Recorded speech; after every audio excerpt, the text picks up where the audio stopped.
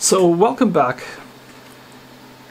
There have been some advancements and there have been some setbacks with the printer in the last week. I didn't get to record all of that on video, but here's a short recapture. First of all, I was able to print a small enclosure for the display controller, which looks really nice and which worked out okay. So I can now just leave that wherever I need it and where it's not in the way. That is really nice. I was able to get prints to stick down by printing them with a rather large skirt, but that also works very well.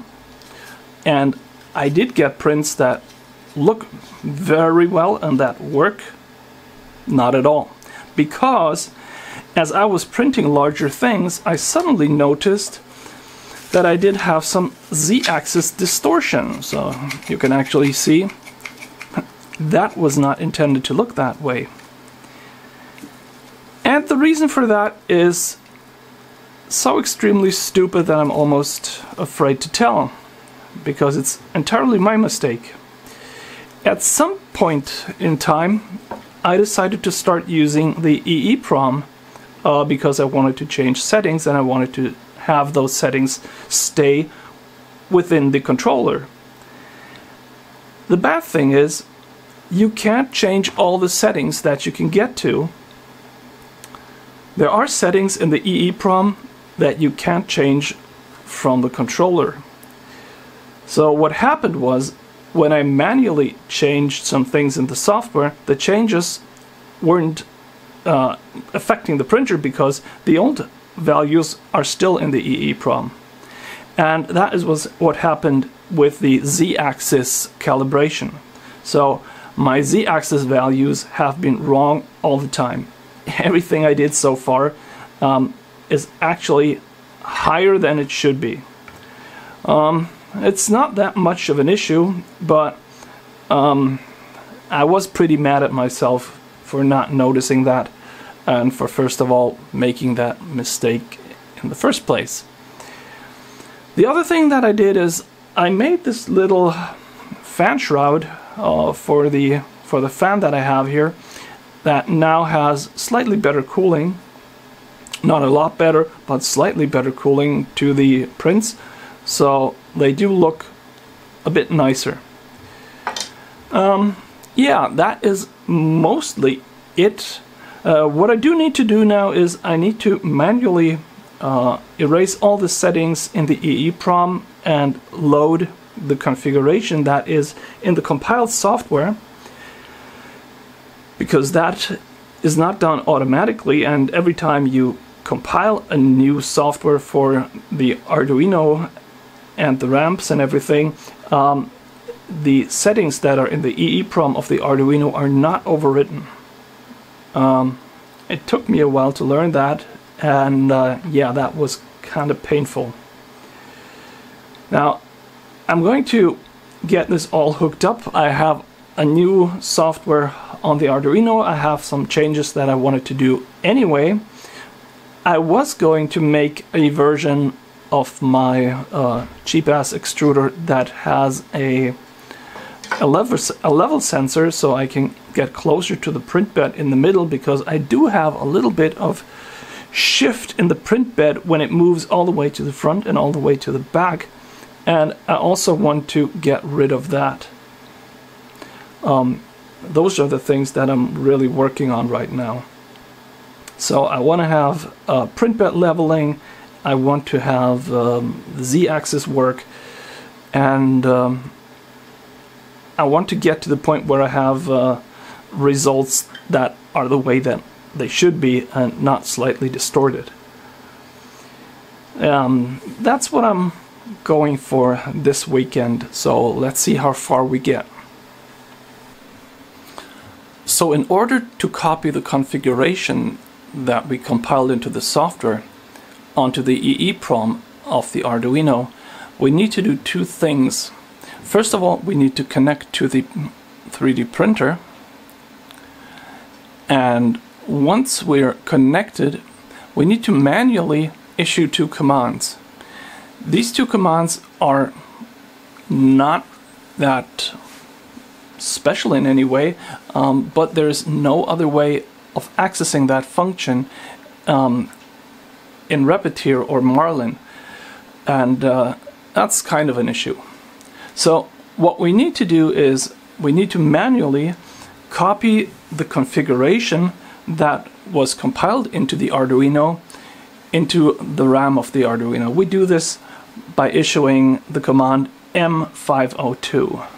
M502. And then we send that command.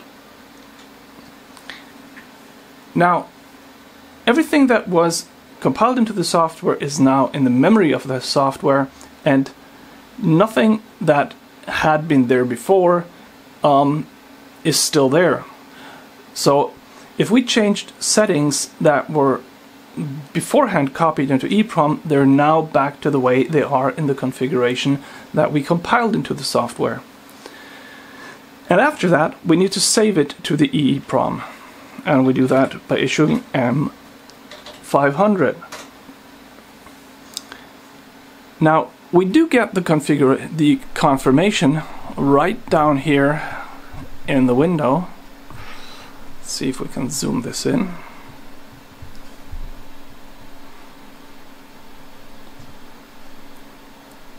And you can actually see that at 502 the configuration was reset to the defaults in the software, and at 500 it was stored to EEPROM. Now, this means that all the issues that I've been having should be gone now. At least I hope so. And I will be testing that out. So I did reset all of the settings, and I'm going to try another print. Let's see how it goes this time. I hope it works better. I'm going to raise the temperature of the filament just a little bit.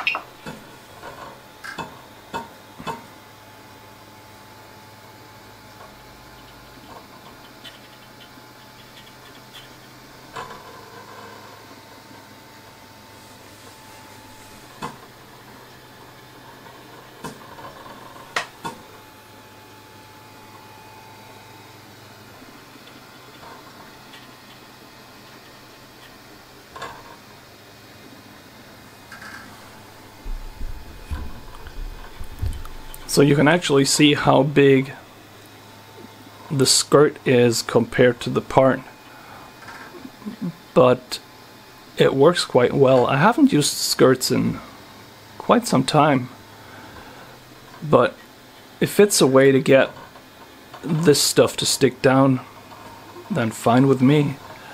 The thing that I'm more worried right now is that the table appears to be moving about 0.1 to 0.2 millimeters up and down while it's going from one extreme y coordinate to another, and this might be due to the fact that the plates that are holding the construction in place are only placed in the middle, and they're basically forcing that part of acrylic into the groove of the profile. And maybe I need to get bigger washers to put under that, or even make something that will give it more pressure over the complete surface. I'll need to figure that one out. But it's not really bad right now, and if I do get bed leveling, then that should be taken care of. Now what I do need, and what I've been trying to print, these few prints now, is a new holder for the extruder, because the extruder needs to move in the upward direction so I can get the y-axis the x-axis slide to go down just a little bit. And once that's done, I'm pretty sure that the prints will improve quite drastically. Yeah, that's what it's doing now.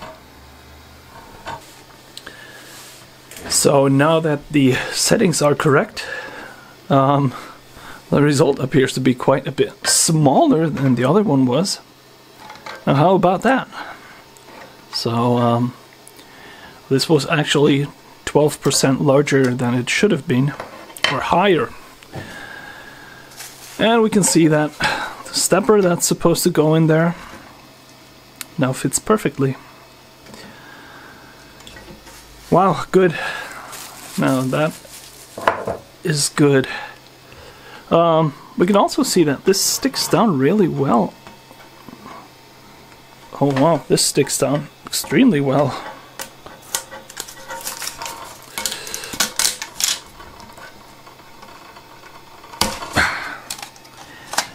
And also there's no warping and no coming loose whatsoever.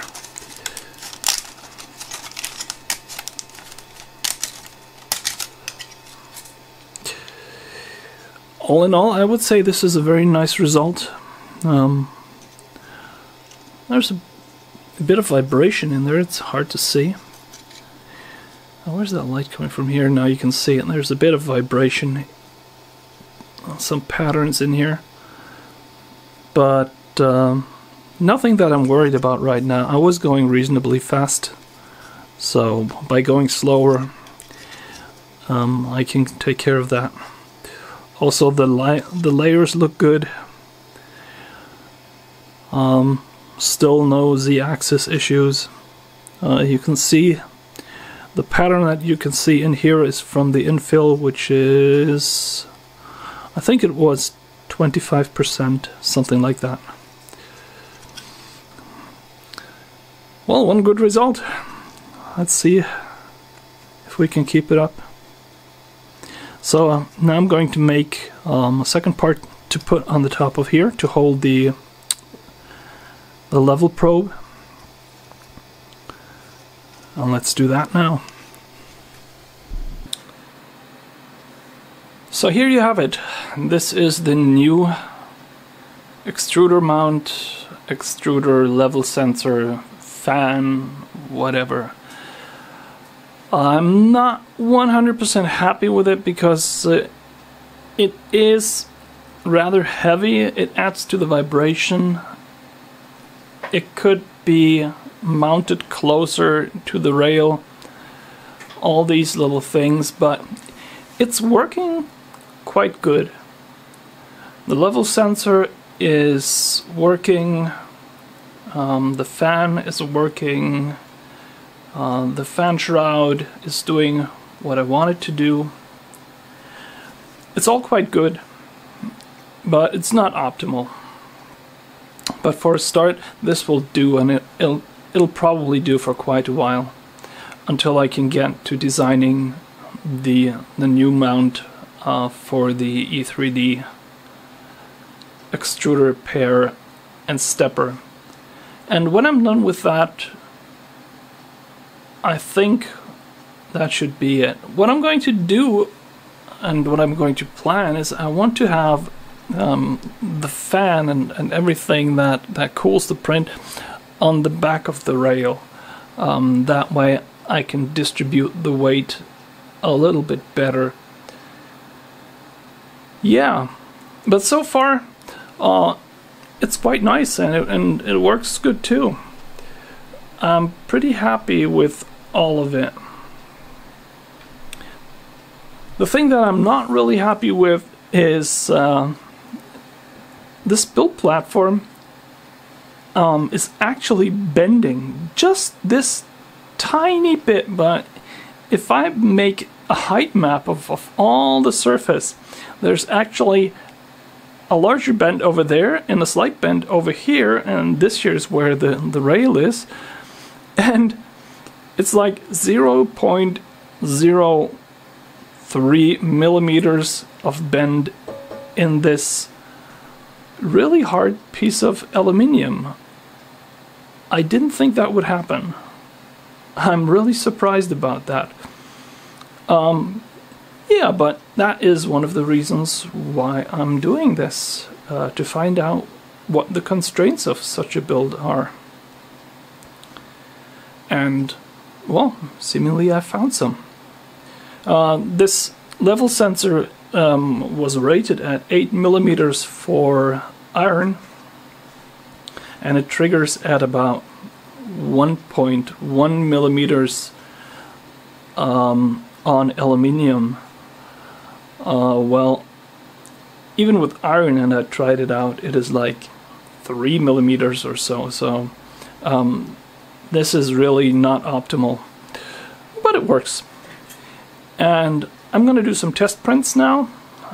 I'm going to see if things keep sticking down, and if they do, I'm going to use it to print a bit and then improve on that. So I think that's it for this weekend. Thank you very much for watching, and goodbye.